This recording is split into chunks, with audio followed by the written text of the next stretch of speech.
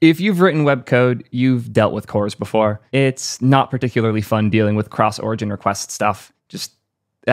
You might have even seen my tweet that I made last stream where I was complaining all about CORS. It has consistently been a pain point for things I and many developers have worked on, but why? How do we get here? What are the problems CORS is supposed to solve, and why isn't it doing that? Let's break it down. First, I want to showcase this tweet, me complaining, because CORS is straight pain, and this tweet's response really shows it. The vast majority of developers that have worked with CORS have had a bad experience with CORS. There's also this wonderful diagram that was linked in chat. Help, I have a CORS problem, and it's a hilarious flowchart. You ruled out quitting tech to become a woodcarver. For me, it's a farmer or a skateboarder, but same difference.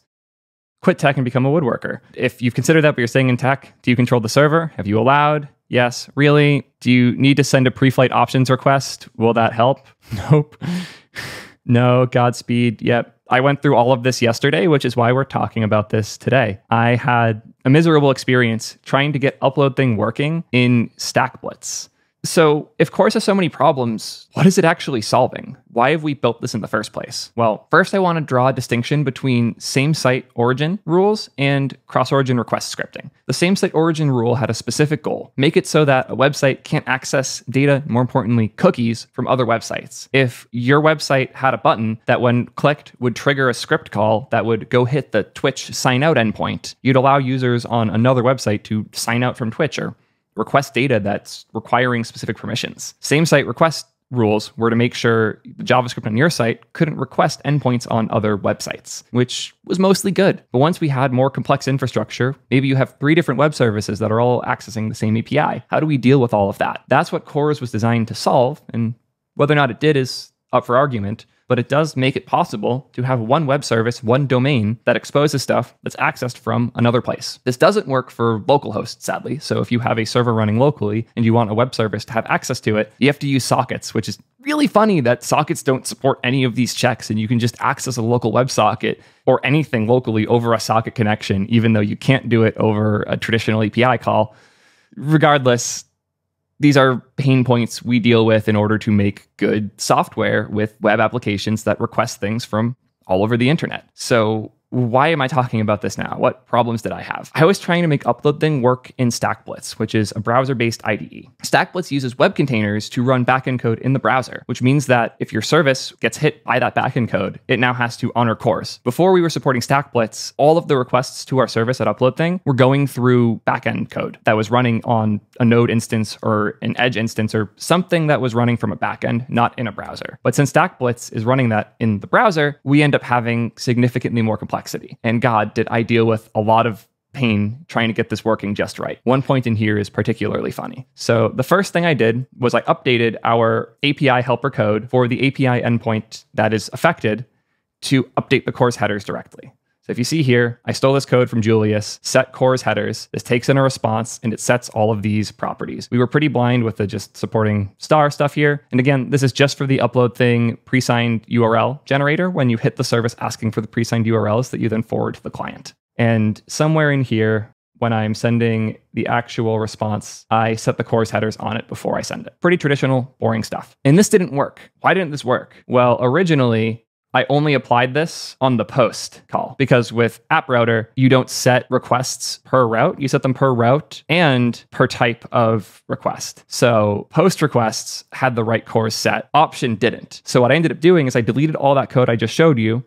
I added the options call, which is the pre-flight call that the browser makes before fully honoring the request. I don't feel like reproducing it, so here's a screenshot of when it was happening. The backend's only making this one prepare upload call, but since it's running in the browser, it's actually making a second call here, which is an options call. So what I was having before is this would technically pass if it could go, but before the browser actually lets this action go through, it runs this first. And if this doesn't come back with a satisfactory answer in terms of the CORS policy, it will auto-fail this request, which would then for us auto-fail the request causing all of this to happen, which was a really weird dependency chain to determine what was going wrong. Because this request triggered this request, which triggered this options call, and this options call needed to have a specific response. So I fixed that. I gave it the specific response. And that's actually what caused this screenshot, where this options call passed and this prepare upload call failed because this had a more permissive CORS policy than this did. So I had to write effectively the same code twice, where the options call responds with these headers and nothing else. And then the post call has to fill the request response with the same stuff, which is obnoxious because the browser couldn't decide which way it wanted to use to honor CORS policy. So they said, why not both? And forced you as the developer to do twice as much work and make sure it's perfectly synced, thereby doubling the chance you have an issue in the future because you might change it in one place, but not the other. And that's a huge risk to deal with. And funny enough, this CORS policy we're doing on repair upload is applied to the post on other things. But since we didn't also apply the option call, it won't work. It's obnoxious that I now have to write these two different behaviors to serve the same set of data in hopes of getting this working for what for us is an edge case, which is people running the backend code in the browser. Absolutely obnoxious, to the point where the StackBlitz team is actually working on proxying these calls themselves just to get around dealing with these CORS policy rules. There's also apps that are similar to Postman, like Hopscotch. And the way Hopscotch solves this problem is they actually have a Chrome extension. I don't know if it shows that here anywhere.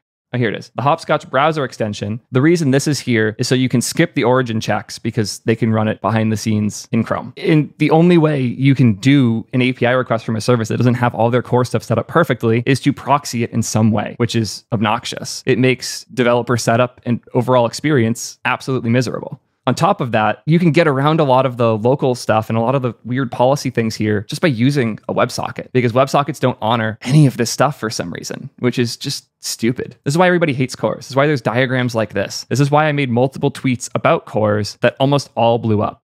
Yesterday, Jira was down because of CORS. Jira is not accessible for some users due to CORS errors. Suddenly I like CORS is what I said. And I cursed myself because I ran into multiple hours of CORS issues after. This was at 7:03 p.m. that I said I've been fighting CORS issues for 2 hours. This was at 1:07 a.m. So that's another 5 hours. And then it turned out I was wrong. I didn't actually fix it. It took me another 30 minutes to realize that. And then finally got it all working later. Actually obnoxious to get all of this set up properly. Yeah, this is a big part of why I went to bed so late last night, yes. So yeah, the state of CORS is a little bit tragic. It's important that it exists because it enables applications to do more complex things, but the same site request policy, despite having good intentions and preventing a lot of potential security issues, is a pretty painful thing. If it was easier to work around these things, if there was better standards to do CORS correctly and set up cross-origin requests, this wouldn't be such a negative video, but sadly that's not the way things are. And if I'm frank, the only thing that's more obnoxious and more likely to be the source of a problem than CORS, as for us web devs, it's almost certainly DNS. That's all I have to talk about with CORS today. If you want to hear me complaining about more weird web standard stuff, I'll pin a video in the corner all about that. And YouTube seems to think you're going to like the one that's right there, so you should check that out too. Appreciate y'all. Peace, nerds.